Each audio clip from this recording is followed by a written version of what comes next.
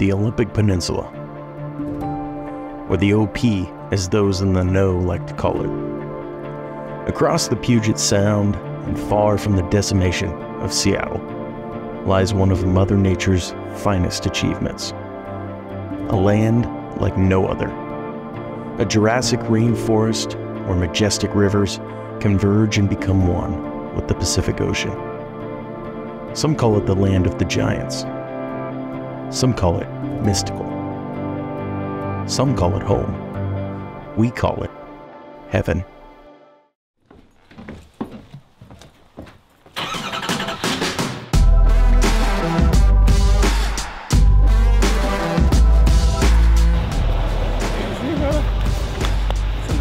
What's up, AJ? How you doing, Dustin? Yeah. All right, I'm gonna lock this thing up. I'm jumping in with you guys. Yeah, so Alex he's not gonna make it tomorrow. He's coming tomorrow. But not fishing. No, he won't be fishing. That's the drive up, dude. After he told me he couldn't make it. He's got that, like, perfect storm. He didn't sound super happy when I called him. I just talked to him on the phone because I went in and visited her. Because this shop sells a ton of our shit. They're a great little store. Dude, that place is awesome. It's a rad store. Dude, it was busy as shit in there today. I went and got my license and stuff in there. And I was like, Jesus Christ, I can get fried chicken, Carhartt gear, and some trout gear, and some steelhead gear. And like, it's a cool little store. I love that little shop, man. Dude, I love this little town, man. Adam and I made this trip a few years ago with our buddy John Loomis, and on the way home I called Dustin and I demanded that he join us on the next trip. You might recognize Dustin from the striper trip that we took to California in season 1. Dustin has treated us well over the years, so we figured we owed him one. This trip was the perfect payback. right, like Michelle was asking me, she's like, so what are you guys doing? I go, dude, I have no idea. No, I showed up here at 12:30 at night. You're like, with no plan. I just knew we're hitting the river with Adam and Alex. You're just like, they'll tell me who we're fishing with. Yeah, I have my gear, right? Yeah. Tell me what I did. Like, if you got rain gear and waders, you're good. We're not fit, so no fly rods tomorrow. No. We'll be bobber fishing. I love that. Spinning rods are bait. I love that too. Yeah, spinning rods are bait. Oh, so this guy, he's been guiding up here for 25 years or 26 years. He's made a run. But yeah, just been my friend for like 24 years, 20-something years now. Been guiding here for a long time. I mean, I can't wait. He's one of the fishiest dudes I've ever. I can't wait. He's awesome. And Alex, when you guys came back from that last trip, he called me everything. Dude, you gotta come up and see this. I think it was literally, Alex was like, this was the best steelhead fishing I've ever seen him. You guys had a good day. Yeah, but I made lots of good. I made bad days here too, but ain't gonna be a bad day tomorrow. I don't even care. Dude, I'll throw my hook out there. I'll throw a line with no hook on it. Like, I just want to float down the river, AJ. It'll be a good day. The place is beautiful. There's tons of white water. It's like big giant boulders, deep swirly runs everywhere. I can't wait. It's cool, man.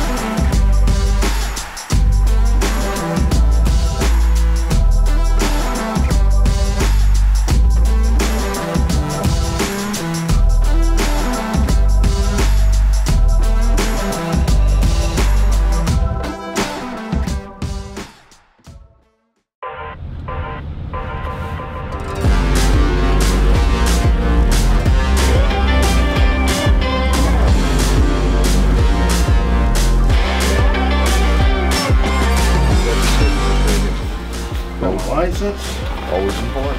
All right. What's that, man? You're like, dude, greasy pizza. Yeah. How you doing, man? I'm Dustin. Good, Ashton. Nice to meet you. My grandson, dude. Ashton. Yeah, nice to meet you.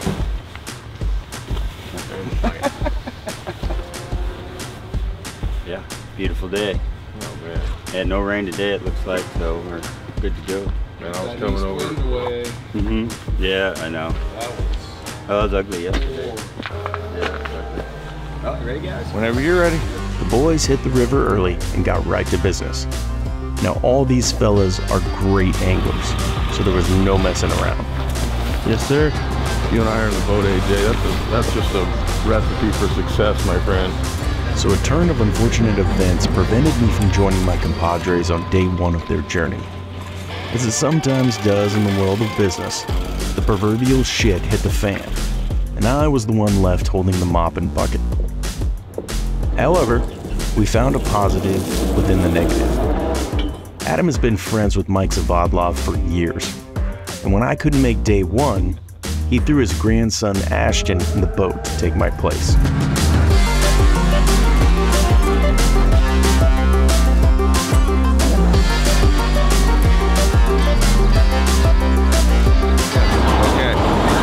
Slap me upside the head whenever I'm pretty good at that. Yeah. When I'm doing something wrong, you let me know. Since we had a pile of guys for the 2-day trip, Mike booked his pal Bob Ball to row the second boat. Bob is just as seasoned as Mike on these rivers, and he did a great job of putting our old pal Dustin Parsons on some great fish.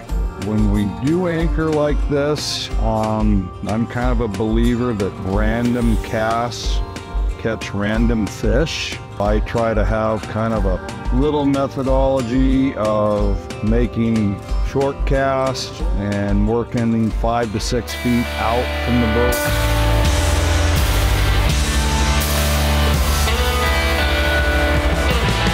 There he is. All right, baby.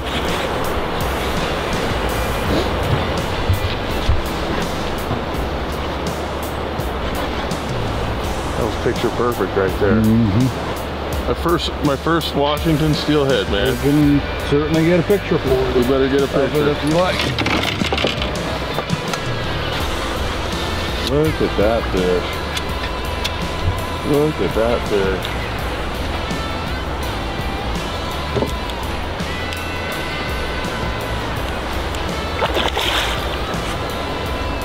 Well, you don't like that fish.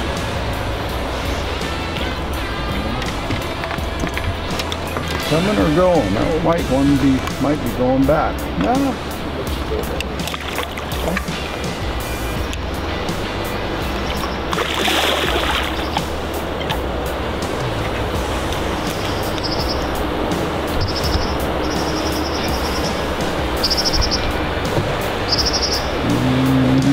What a beautiful sliver. I wish I could have been there to see Dustin land his first OP steelhead. It's truly a magical thing, and I know he will never forget it. Nice job, brother. That a baby, AJ. Look at that steelhead, man.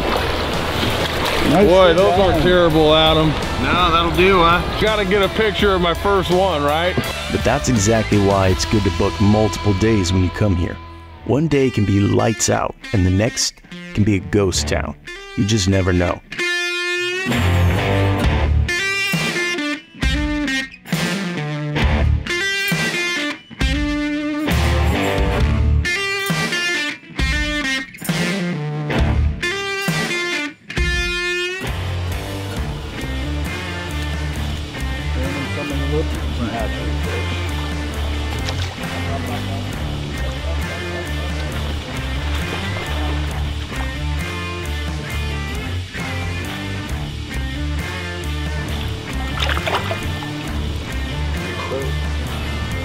Sweet!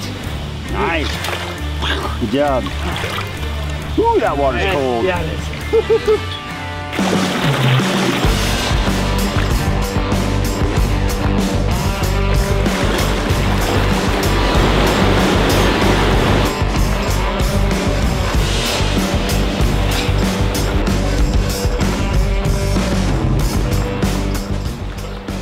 No, you're on the rocks. Oh, that was exciting though. There he is.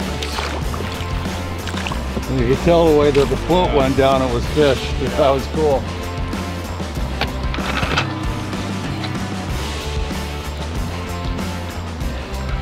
Ooh, nice.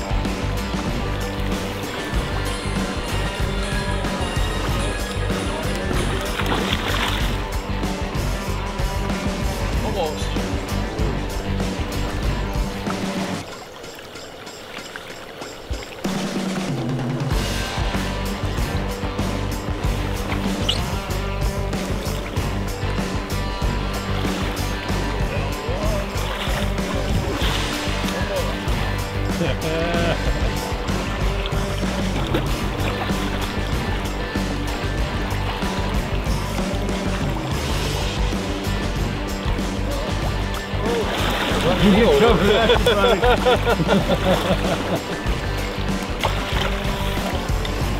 Fly away from me, don't come to me. Coming right at you. It's like I'm being charged. Oh, nice.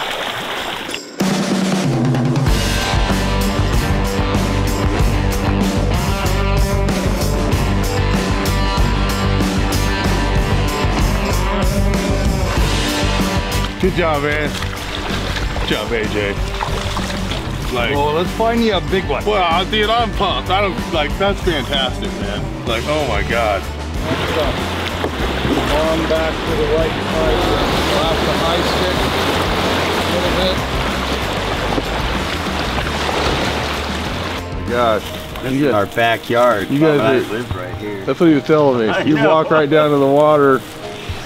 Yeah. Unbelievable. Yes, we're very, very, very lucky to live in a beautiful place. I can see why you come back every year. Every year, dude. Oh my gosh. Every year I can. I missed a few 30 years, Bob? 30, 32, 91. Yeah, when I ran my first trip. Mike and Bob have been running these rivers for many years and clearly know every boulder in the river. The amazing thing about Mike in particular is that he not only knows every rock, he knows every bird, every tree, and damn near every blade of grass. He's a wealth of knowledge when it comes to this fishery and this forest.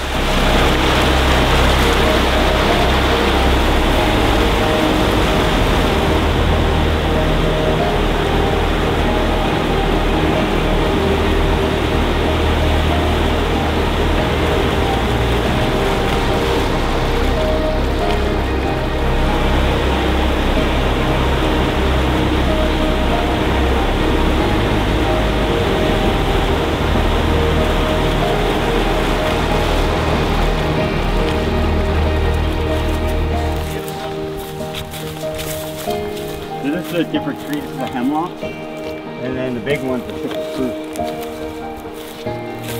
I think those guys used to cut those things down with a handsaw. I know. Yeah. Okay, today your job is to cut the tree down. Excellent. This week. This week out. But then hauling cut the tree down this week. But then they had to haul it out. Oh, dude. I know. Yeah, you ever see they cut them in super short, like 8-foot sections? Because I know. Like the truck couldn't haul any more than like an 8-foot section of it.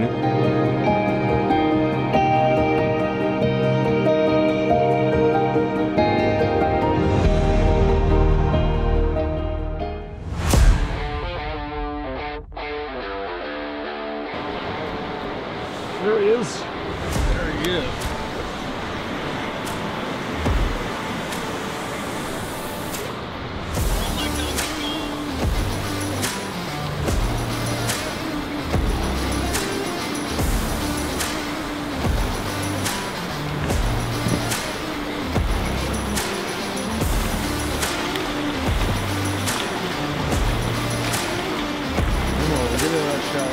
Nice being able to sit there now, isn't it? There was until today. No, after I hit that one rock up above, it's like I'm not even gonna try that one today.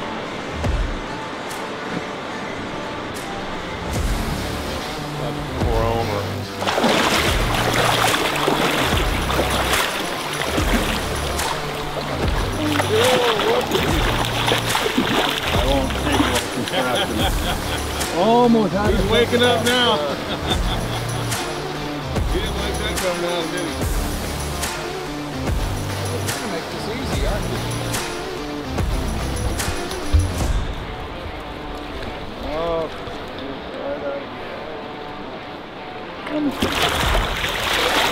Beauty. Yeah, baby. That is a beauty. Oh.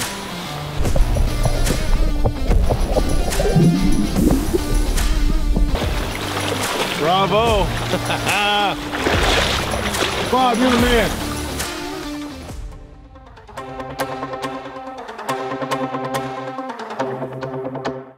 The Olympic Peninsula is truly a special place, and regardless of your political affiliation or special interest, I think anyone who sets foot in these waters can agree. There's just nothing quite like it. And we need to make sure that they're still around for the next generation to enjoy.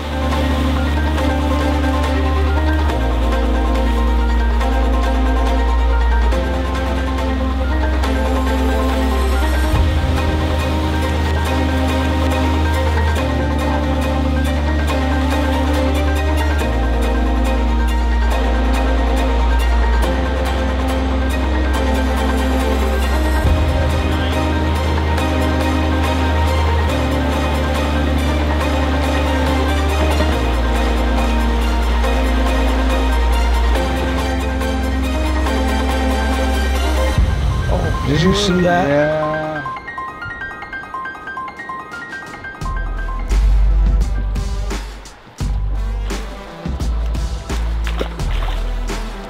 I was just gonna say, try that trick. Dip right in the water. Try that pump.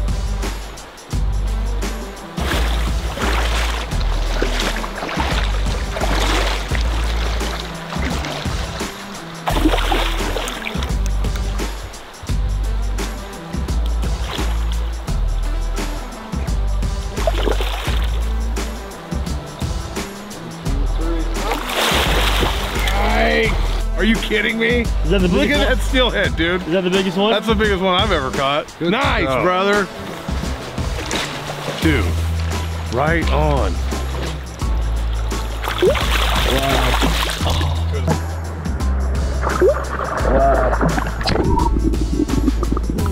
Dude, that was awesome. See, they're getting bigger. Awesome.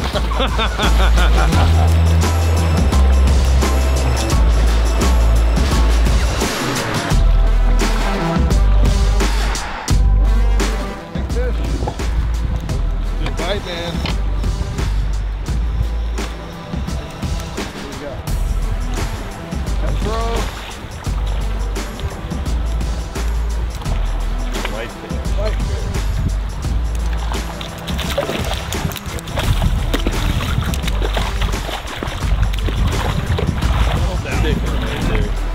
Yes, sir. You get a picture of him. Legally, he can come out of the water. Okay. Look at that. Close up of a Look at that. whitefish.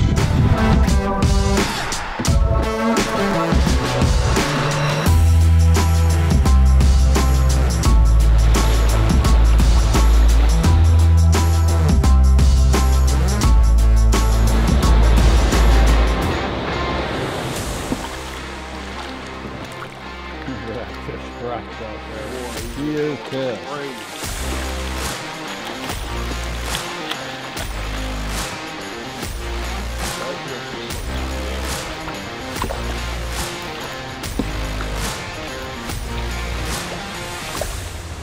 Try to go over in that soft water over in the right shoreline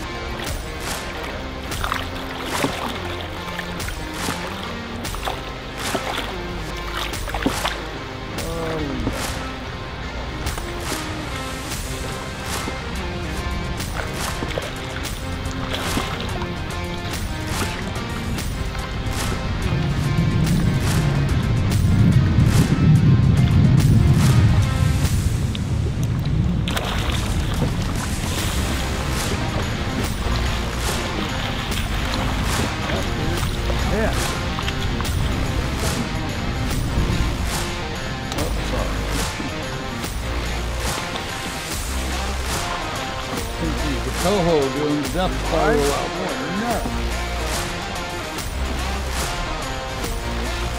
Alright, well, some nice easy water here to take care of business with him.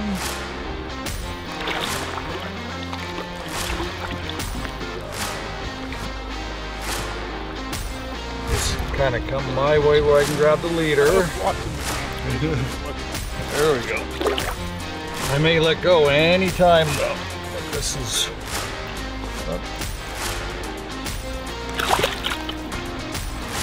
It's right by me, dude.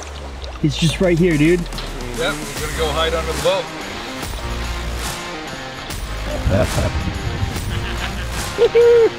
Austin. But nice. Honestly, how 90% of our fish are handled. Right there. Yeah. All the regular Yes, guys sir. that come out here lots. we don't net them. We just bring them up alongside, kick them loose. Look, there he is, AJ swimming around right by you.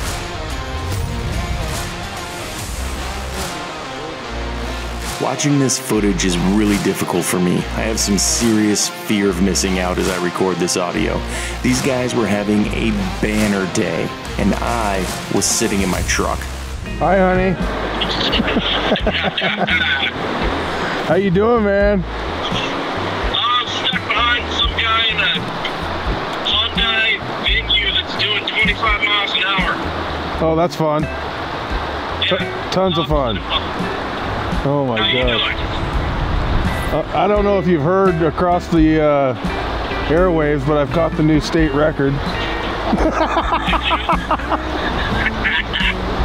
Yeah. Well, it's my new record. You having a good time? Dude, I'm 5 for 5. No shit. Yeah, dude, I've been catching them today. You know, blind hog finds an acorn every now and again, dude. I love it. All right, brother. Well, we're just checking in with you. Drive safe. We'll see you when you get here, man. All right, sounds good. All right, brother.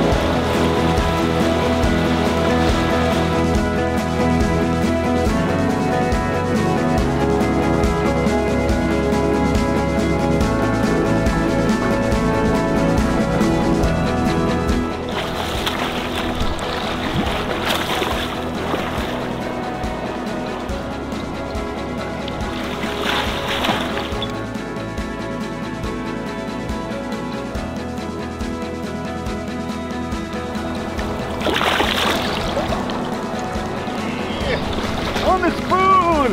Spoonfish, mate. Yeah, I like it. I love it. Love spoon fight.